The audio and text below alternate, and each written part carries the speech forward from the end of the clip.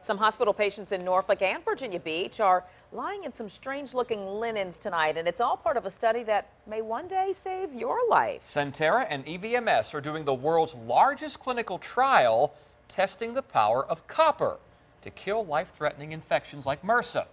Then on your side, Stephanie Harris went to Sentara Lee today to see how this is all supposed to work. Steph? Well, Tom, when you think about copper, maybe a penny is the first thing that pops into your mind.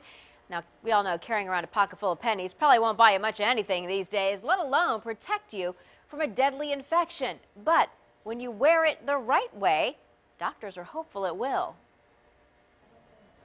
When Melanie Beebe checked into the hospital, right away she noticed something strange. I just thought it was odd that the sheets were brown. And that's not all. She questioned whether her bedside table and sinks were even clean. Just because it didn't look shiny and sparkly like it does when you go to other places. The reason these things look so different is because they're infused with copper. We've known since antiquity that there are certain metals and properties of metals that kill germs.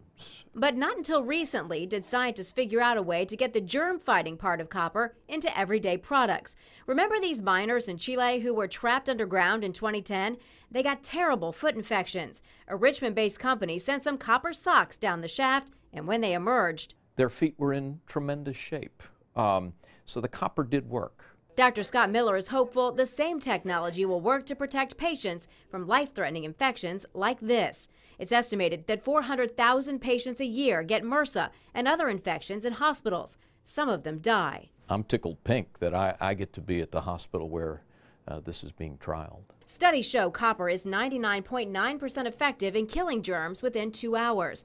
They're putting it in things nurses and patients touch often, like towels, linens, and hard surfaces. But Dr. Paul Merrick assures it's not hard on the body. The EPA has determined that copper is not toxic to humans. And patients say it's not hard to the touch either. When you look at them, you think that it's going to be, really rough, but they actually feel pretty good. And if they work the way doctors hope, it could change hospital design forever.